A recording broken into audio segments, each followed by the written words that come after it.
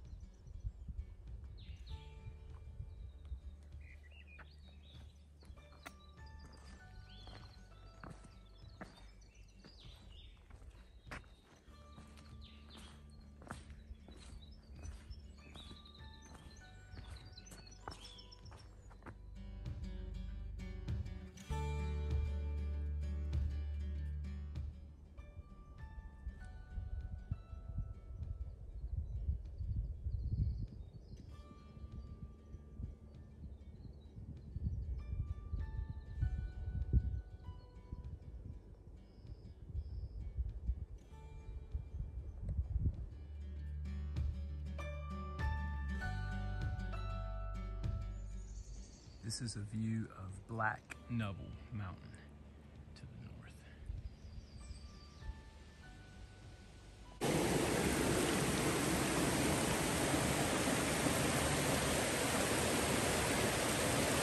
All right, I've got a little river ford to get across right here. Doesn't look too deep. I'm just gonna go kind of that way where it's running a little slower and back up on that bank. So I'm gonna put my phone away and get across.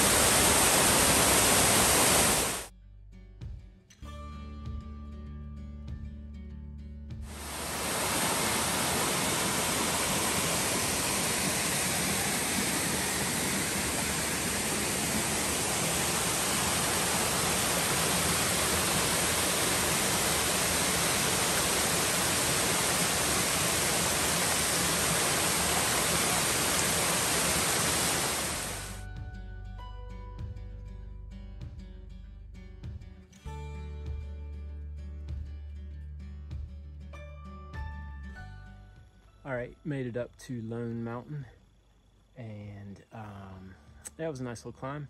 I've got 2.2 to the Spalding Mountain lean-to. It's 11 o'clock right now, so I'm gonna head there, grab some lunch. So yeah, sunny, blue skies. It's not raining.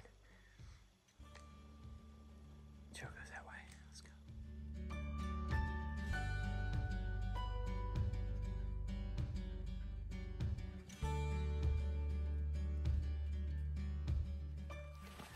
All right, lunchtime update. I just stopped right here. There's this little sunny patch right here. I just had lunch right here. Aired out my socks a little bit, took my shoes and socks off. Tried to dry them out a little bit from that creek ford I had earlier. I had checked, and the Spalding Mountain lean-to it's a mile away, but it's like down in the forest. So I knew I wasn't gonna have any sun, and I had a little bit of sun right here. So anyway, just had some lunch, got my stuff packed back up, and I'm ready to go. Trail goes that way. If I see any views, I'll show them to you. Let's go.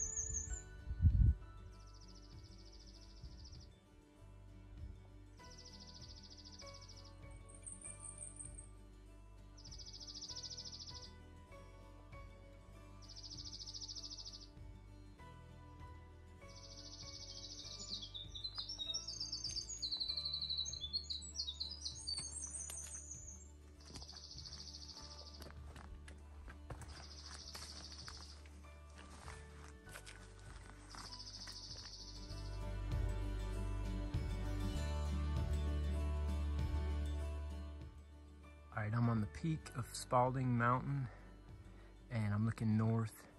That's Sugarloaf Mountain right up ahead, and that's the Crocker Mountains back behind it.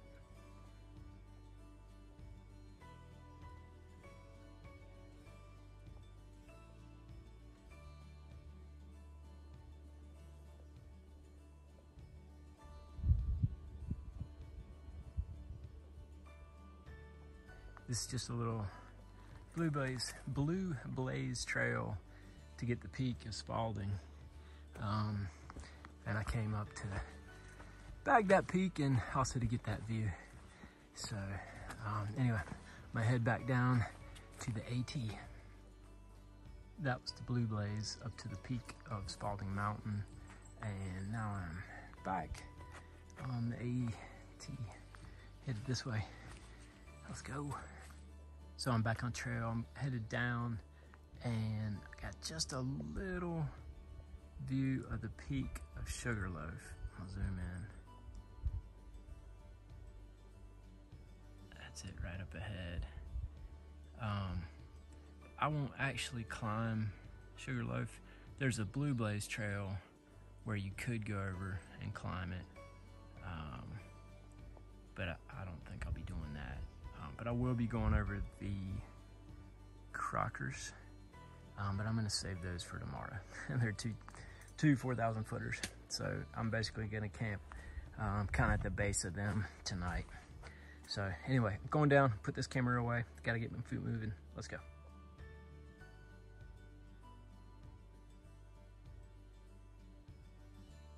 In honor of the men of the Civilian Conservation Corps who from 1935 to 1939 contributed greatly to the completion of the Appalachian Trail in Maine, and who on August 14th, 1937, near this spot, completed the final link of the entire 2,054-mile trail, dedicated August 14th, 1987, by the volunteers of the Appalachian Trail Club. Of course, the trail is a little longer than that now, 2,198, but this is pretty cool. And the rock is really cool too. Look at that moss. That's awesome. Neat. All right, trail goes that way. Yeah, I was just climbing, by the way. Let's go.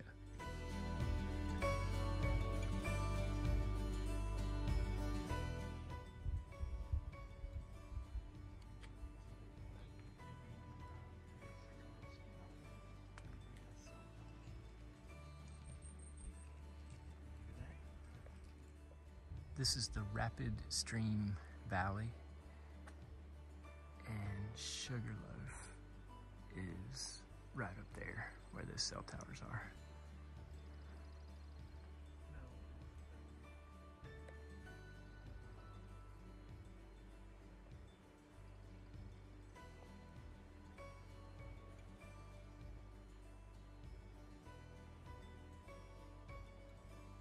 So this is the high water route. It's a blue blaze up to the summit of Sugarloaf, and then you take the road to the lodge and the road to highway, blah, blah, blah. Or you can go this way, and I've heard that the ford is no problem. I just ran into three Sobos, and they said it was no problem getting across. So anyway, I am going that way.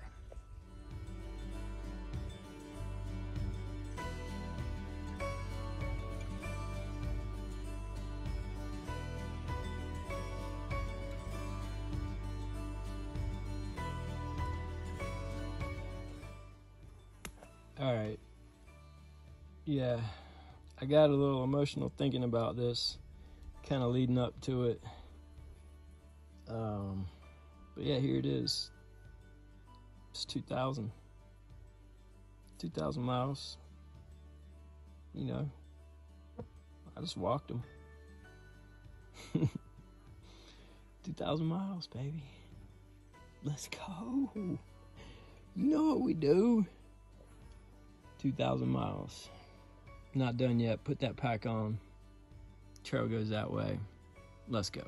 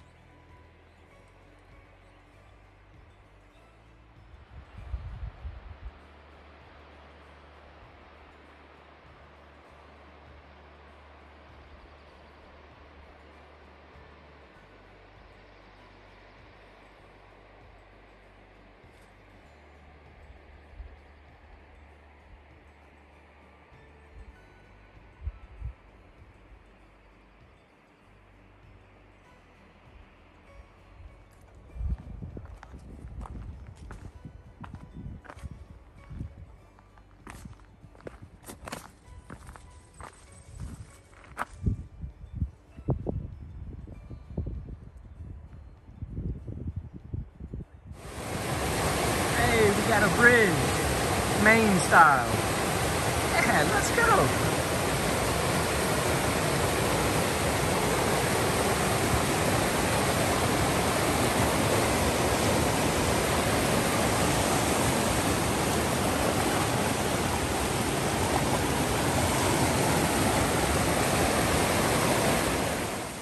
All right, this is where I'm going for the evening, and tomorrow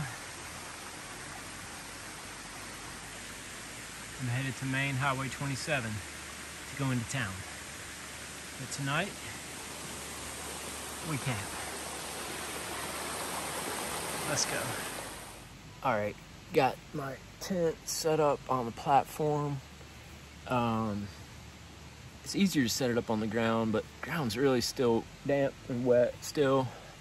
So I just went ahead and went on the platform. It keeps it cleaner. I'm going to, and I got a clothesline hung. Well, can't really see that. I'll show it later. I'm gonna go ahead and eat some food. I actually had a request from somebody who wanted to know what I eat. So I'm gonna prepare my famous double ramen Slim Jim for dinner coming up. So this is called a Cirque, C-I-R-Q-U-E. It's a glacial pond formed at the base of the mountains. And those are the Crockers up above the Crocker Mountains. I'll be climbing them tomorrow. This is a good place to watch for moose in the evening and in the morning. But there are mosquitoes attacking me as I film. So I'm probably gonna go back to my tent and get some sleep. But yeah, this is pretty cool. But I don't see any moose. I'd like to see a moose from a safe distance. All right, headed back to the tent.